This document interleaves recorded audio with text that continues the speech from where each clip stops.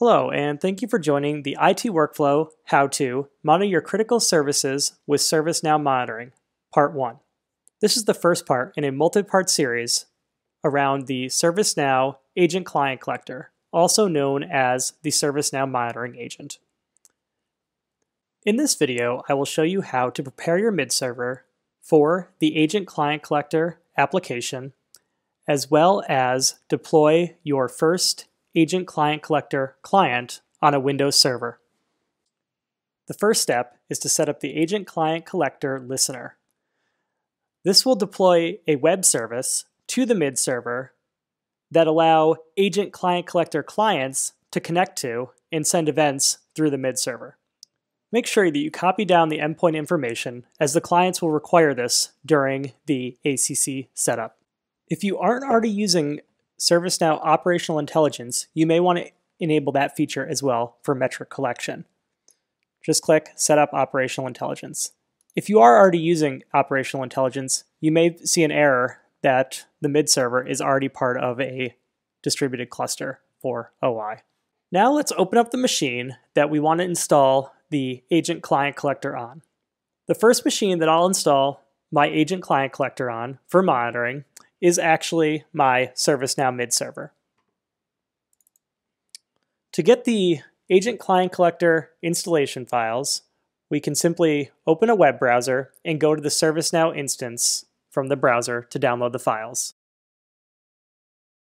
We'll look for the Agent Client Collector, we'll open up the installation instructions,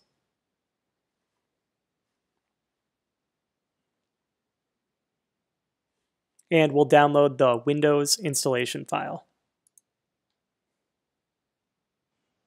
You can deploy the ACC with any deployment tool that you may have in your environment. For example, Microsoft SCCM for deploying a Windows MSI file.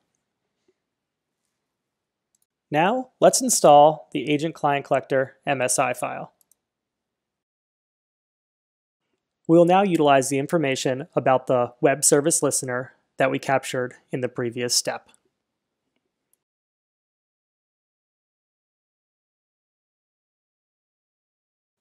Now, the Agent Client Collector is installing.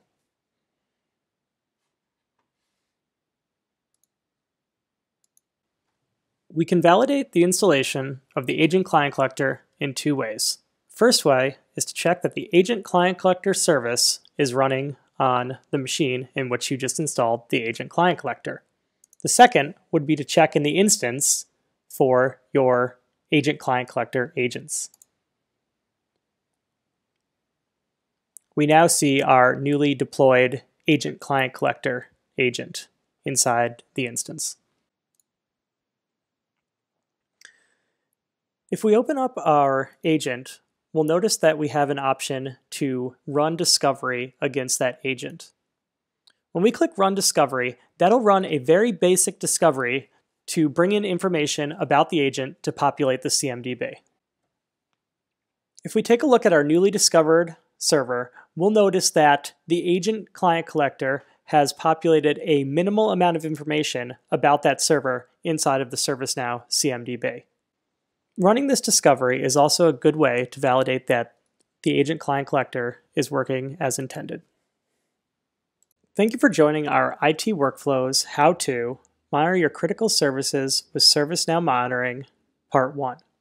Please stay tuned for the rest of the parts of this video and subscribe to our channel. Thank you. Have a great day.